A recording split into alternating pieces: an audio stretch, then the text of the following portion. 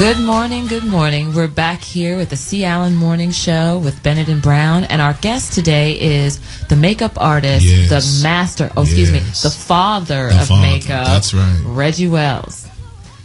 Reggie, you there? I'm here. I'm listening to Beyonce in the background and just thinking about her at 16-year-old when I worked with Destiny's Child. And one of the kindest and most talented women you could ever meet.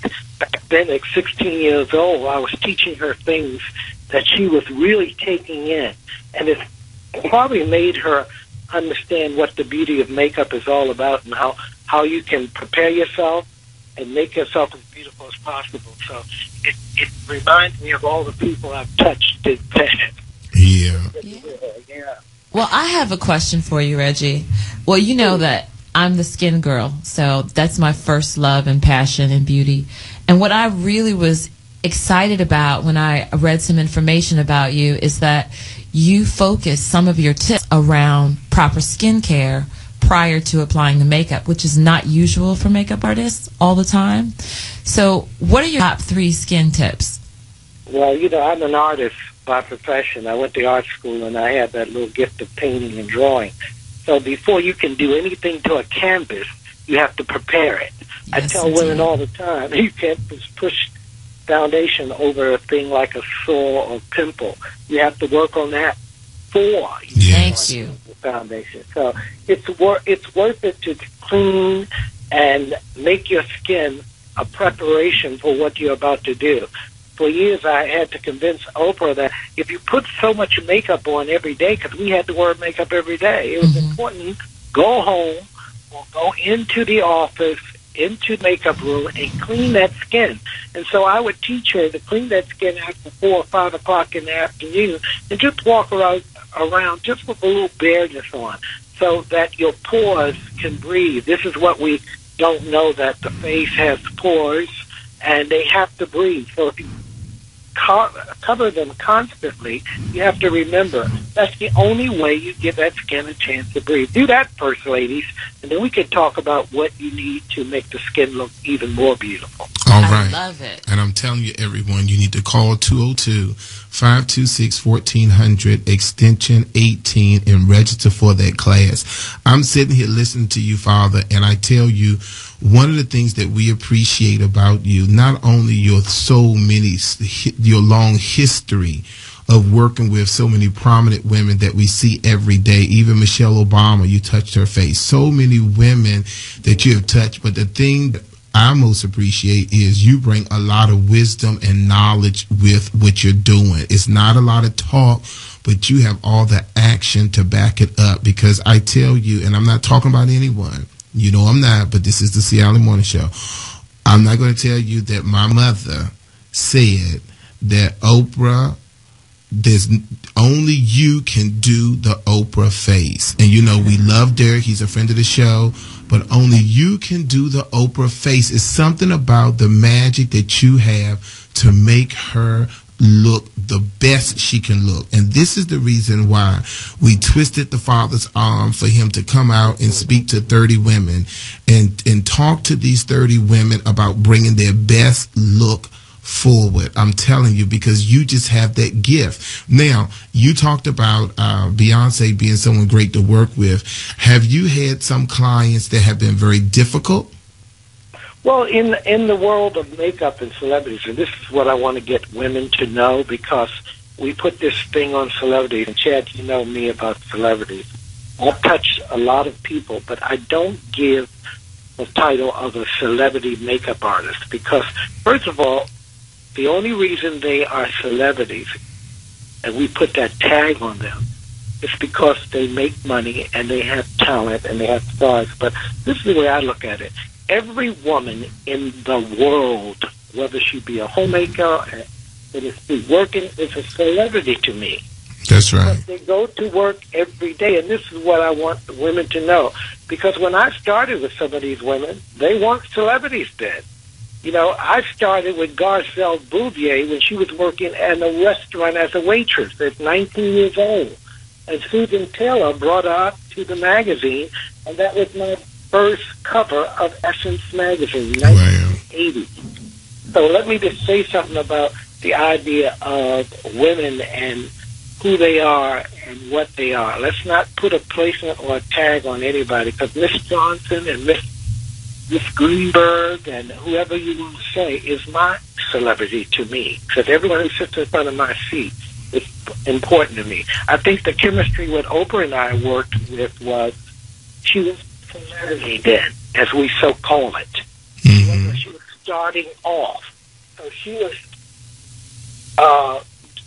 the woman who I had to make glamorous. That was my thing. I wanted to make her glamorous. And after the 20 years we worked together, I think what happened was we got to be comfortable with each other. So my suggestions led into something else. You know, I can go down the street to Diana's, and if I work with her every day and do her eyes, she's going to become comfortable with me. So she's going to say, yeah, I love my eyebrows, and she's going to get used to doing them that way. So I'm saying that comfortability is the first thing you need with any woman, and I think that's what we had with Oprah. We still have that today. Okay, very good. I have a few practical questions from a couple of the listeners. The first one is, what is the difference between an illuminator and a primer? Well, the primer is the thing I was talking about with skin. That actually primes the skin. That's getting the skin ready for something to go over it. Something goes. So you prime the skin. It's like gessoing a canvas before you paint.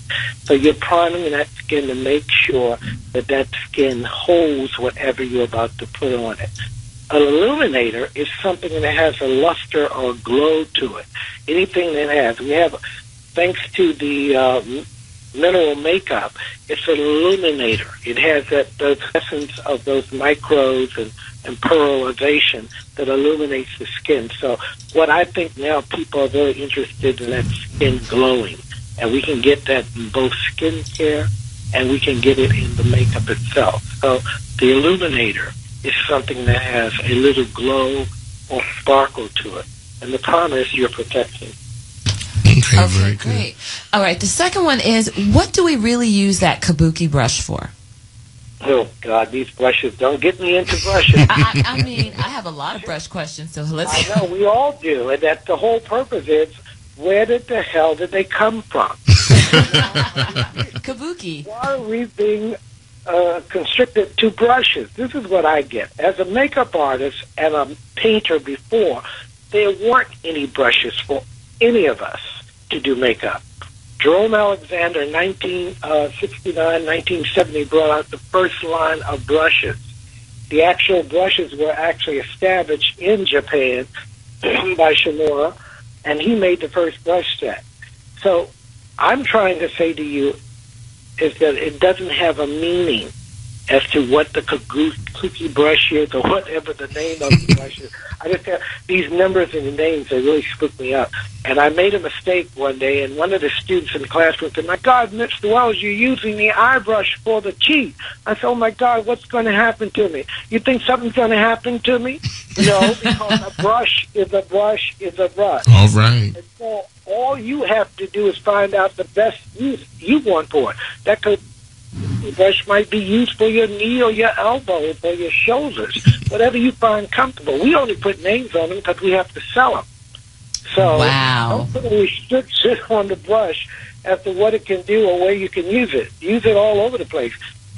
One time I lost all of my equipment. So going to do Oprah on a plane. We left it on the plane. I didn't have anything. So I had to run to Walgreens and collect everything I could ever imagine. But they weren't the expensive things and they weren't the illustrious things. But because I knew what to do with a certain brush, you can use it that way. So in my class, you will find out from the women who book the class that in their bags, you're going to find unnecessary things and you're going to have repeated things. That's why I love telling them to dump their makeup. Exactly. I could tell people that every day. You would find some of the unnecessary things in that bag that they buy because they think they should have it. Exactly. Well, you could have saved me a lot of money because my confession is... That's what's so great about this class we're having. We're going to save a lot of money. Chad, by the way, for the next people who register for the class, I'm going to come in with a gift for all of them. Oh, that's nice. I'm going to come in a special gift. I'm not going to tell them what it is.